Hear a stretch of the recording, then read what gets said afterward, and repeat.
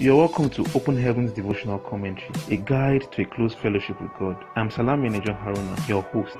We're glad to have you.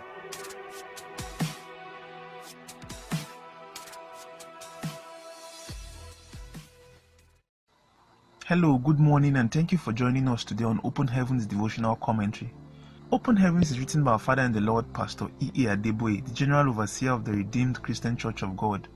And this commentary is intended to bring insight to God's Word by the help of the Holy Spirit. Today's date is Saturday, the 19th day of September 2020. And our topic for today is Becoming an Exemplary Leader, Part 3. Let us pray. Our Father in heaven, we thank you for all that you've done for us. We thank you for your love over us. Lord, as we go into your word, we ask that you open your word up to us and reveal things to us in the name of Jesus. Amen. Praise the Lord. You are welcome back. Our memory verse for today is from the book of Genesis chapter 11 verse 5. It says, "And the Lord came down to see the city and the tower, which the children of men builded." Genesis 11 verse 5. Our Bible reading is from the same book of Genesis chapter 11, but we'll be reading from verse 4 to 5. It says, "And they said, Let us build us a city and a tower, whose top may reach unto heaven, and let us make us a name, lest we be scattered abroad upon the face of the whole earth. And the Lord came down to see the city and the tower, which the children of men builded." May God bless the reading of His word in Jesus' name. Amen. For some days now, we've been studying this topic, becoming an exemplary leader, and God has been revealing some great things to us. We really appreciate Him for that. We've seen that if you want your followers to have one language, then you must ensure that the vision is big and that it is clearly articulated from the onset. All of the followers have to be carried along, and like we see in Habakkuk chapter 2 verse 2, that the vision should be written down, it should be plain, so that they that read it may run with it. Today we are seeing that if your vision is to ensure, for example, that there is a restroom in every building in your city, you may have people who may not take you seriously because they may think that your vision is very simple a task. They may think it's just all about building restrooms after all. But if your goal is as audacious as that of Barack Obama, who was the first black president of the United States of America, then you'd see that people would want to give you more attention because it looks like something that would have to take you some time or something that was nearly impossible. Praise God. Today we are seeing that God-given visions usually seem as though they are impossible to achieve. But God today is telling us that if He's the one who gave the vision, then He's also able to fulfill it.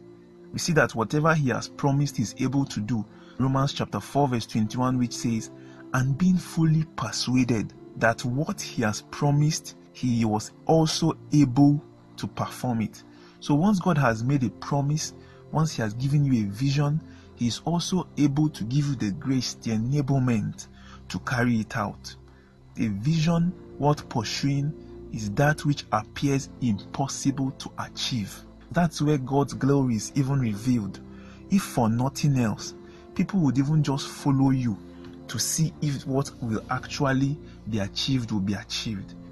Our Father in the Lord tells us a story that one day in 1998, He announced that we were going to hold a crusade in Lagos where 4 million people would be in attendance. He said it really looked as though it was impossible, but at the end, it was discovered that over 6 million people attended that meeting. And of course, while many did not come to be a part of that big vision, some came, like we said earlier, to just see if it would actually be as it was projected in attendance. And God did wonders. People were so many that not all the people who were in attendance could actually even see or hear what was happening at the altar. We had so many people, but even as there were so many of them, they still stayed until the end of that meeting. The reason was because it was a vision that was worth becoming a part of. May God give us visions that would seem overwhelming, but then we'll bank on His grace to carry it out, and in the end, all glory will still return to Him in the name of Jesus.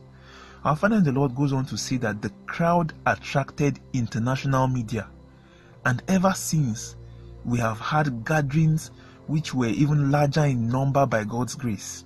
He says, I know the power of God had always drawn people to our programs.